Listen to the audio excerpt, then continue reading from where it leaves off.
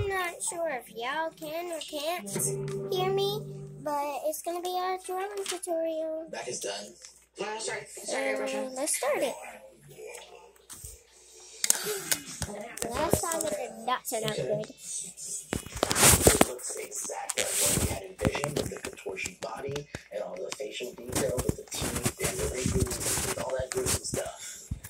Hopefully it's enough to scare the living crap out of the judges. Circle for the head. How does that look? We're running out of time. The bell tolls for 1 hour. Rapidly, please. I just want to at least finish her. We gotta finish her. The other one I actually ended up down a different one. Yeah, her cape will cover a lot.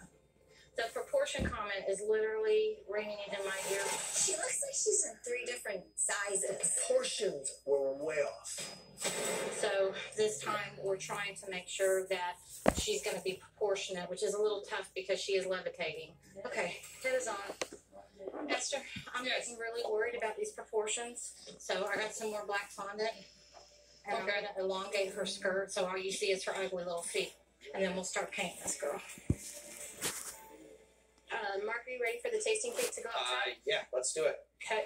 So it's the part of our cake he hasn't quite gotten all the way possessed yet. He hasn't transitioned all the way to a demon. Yeah, let's take some of that flesh and kind of go up just a little bit into I'm the blue. using a pen. By making this skin texture extra creepy by adding all these little tiny holes that It's just showing, gross. which is gross, and it's actually a fear that people have of tiny holes. Putting little maggots inside made out of modeling chocolate. I do not know anyone with tryptophobia. I just thought it would be a cool effect. It didn't occur to me that maybe one of the judges could actually have this as an actual fear. Yeah. So if they do, that would be an added That'd be kind of bonus. awesome. Who doesn't love a maggot coming out of a cake? You're so gross, my dude. Guys, I came to help. You can't help. I came to help. Okay. I came to cut things. Okay. Yeah. And I just.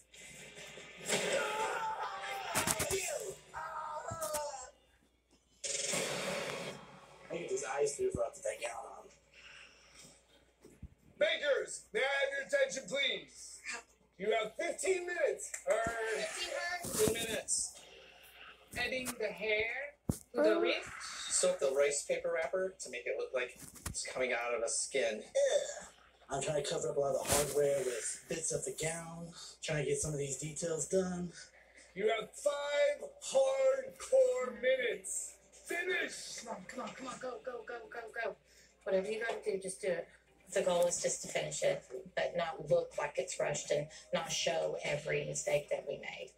Our seance candles that are activating the demon in our cake. Get me green and airbrush real quick. Grab those legs, toss them in there. Okay, heart is ready.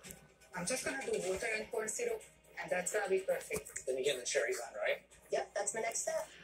The voices in my head are making me count. 10, 9, get out of my head.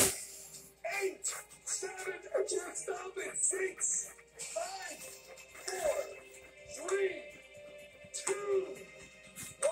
Hands up. Get 'em up. And here it is.